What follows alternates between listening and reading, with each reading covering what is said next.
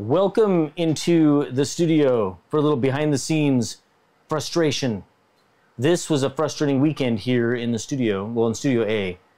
Nothing went right. So I guess I just wanted to share with you that, yeah, not everything's perfect when you're trying to film for 3D printing. So we had, if you can see this machine, you probably can see a little bit of it up here in the corner. This is the Area 1 Thinker X400. We've had this for months.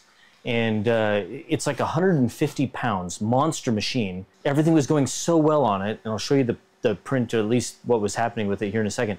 But then it had a failure, a part failure. And I don't really blame Area 1 for that, because when they shipped it, it ended up being a terrible shipping experience. When we received a 150-pound machine on casters, it arrived upside down, with the top cracked and some other issues. So there's likely something else wrong with it anyway. So Area 1 is fantastic. They're sending us over a part to fix that. And content will be coming on that soon. But look at this. So I'm trying to print a giant NES game, right? I want to print like a giant one. So here it is. And it was going so well. I did a test for ironing on that Thinker. And it was going so well. And then I decided to turn ironing on this big one. And this is Bambu Lab Basic PLA Gray.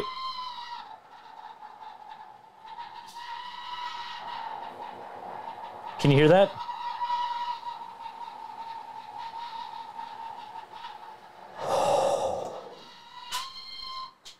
That is the other frustration. Oh my gosh, everything this weekend going crazy. That is the CFS on this K2 Plus. Slot number 2 wants me to murder it. Seriously, that thing screams. This has been going on for like 2 days now. This is like a 3-day print. For 2 days now, slot number 2, which has the white in it, is just been screaming, failing. Deep breath. I'll have to contact Creality and have them send me a new CFS, but oh my gosh, because I can't imagine that's normal. Seriously, in the comments below, tell me, is that normal? Should it be screaming like that? Seriously, the whole house knows I'm printing that. Anyway, back to this. I turned ironing on, and it ended up warping slightly here at the front, and then ironing just ruined it. It was looking great before the ironing started, and that was my mistake. But the problem is, this was the last bit of this Bambu Lab gray basic filament that I had, because I had 4 spools. I loaded 1 there, 1 on the P1P, and 2 on the P1S. And none of it went right. So this failed, and this would have been cool, right? So I ordered some holographic sticker stuff for this, and gonna take this to town and have them do it, and I have a giant NES game, right? So anyway, we'll have to start that over another time, but check this out. Then that K2 Plus shakes so much on the bench that, see behind me on the television, right here? See the Transformers and the Gundam? My G1 Jetfire. It knocked it off along with thrust. Knocked them off the television. My original ones from the 80s. So we got a couple of things here. So same thing. Everything looked good until we got into a corner. And the same corner was having trouble on multiple prints. And so then, you see it? Multiple prints. Same thing. It was warping off the build plate. So I applied some Vision Minor nanopolymer adhesive, right? Because that's pretty cool stuff. Amazing build plate adhesive, right? But get this. I walked in the studio, and the build plate was still stuck to this in a bowl shape. Like the build plate, both ends were curled up. And that's what it ended up. So it ruined it. So then I thought I'd change the orientation, right? So go some tree supports, whatever. And I went with adaptive cubic infill. Look at this. Not only did it bleed through on the surface, the infill, but apparently, I don't understand why, but see the pillowing up on top? This pillowing from not enough support underneath. And it had like 5 layers. I want to say maybe it was 4. I thought it was 5. Anyway, so I went through 4 spools. I have 4 partial spools of that filament left now. And I went through this, and this, and this, and this, and that, and this, Oh, nothing in the studio went as planned. Oh, and then, I don't know, can you see this? You'll see this in upcoming content. This is it's a Bad Batch wrecker helmet that was painted by a friend of mine, and it was actually painted years ago before, you know, modern day slicer painting. And so what you're actually seeing right here is it's kind of rough, right? So think about it. It was etched and cut out to be reassembled. So, you know, because you could only paint really like an idea maker, you could only paint when they were separate objects, right? That would be then assembled inside the slicer. So it's a bit rough because it was basically carved out. But one of the reasons why I like it, and you'll see it, like I said, in some upcoming content, don't judge the printer because the model itself is rough as far as the painting edges.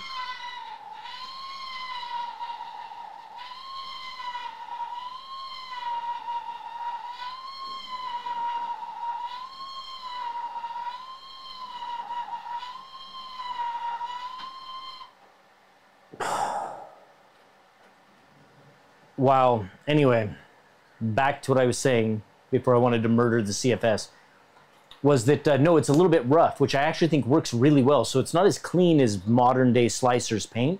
The rough, jagged edges, you know, the Bad Batch helmets are supposed to be messy. So I think it lends to kind of like the purpose or the intent of it. So it looks good. But that'll be done here in, I don't know, maybe about another day. Maybe even by tonight, I don't know. But you'll see that in some upcoming content. But I want to say though that this K2 Plus so far, it's working out really well. Slicing experience, especially on a Mac, not good. Terrible slicing experience with Creality Print in a Mac. But I'll run it on this PC and we'll see how it does on that. But Mac experience, not so good. But the print quality, where the black is great. It looks really good. The white is rough, like it's supposed to be, because like I said, the way it was sliced.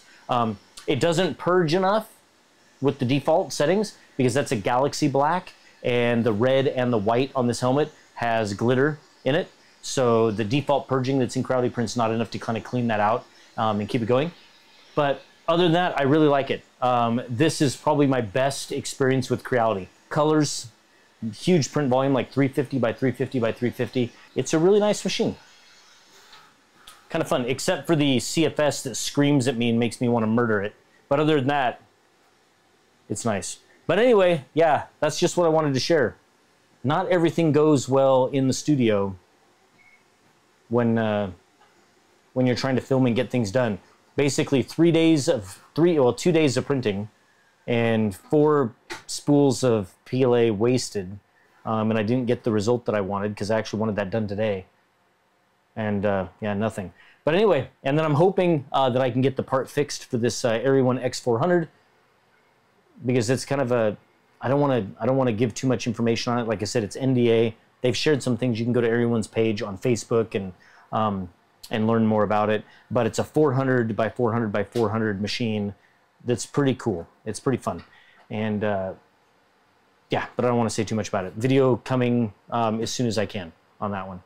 But anyway, thanks for watching, and wish me luck that the next few days I'll actually get some things printed properly and working, and we'll get some content up. But tell me in the comments below if you have these 3D printing bad days, bad weekends as well, because I'm sure all of your prints are perfect, right? Anyway, thanks for watching. We'll see you in the next one.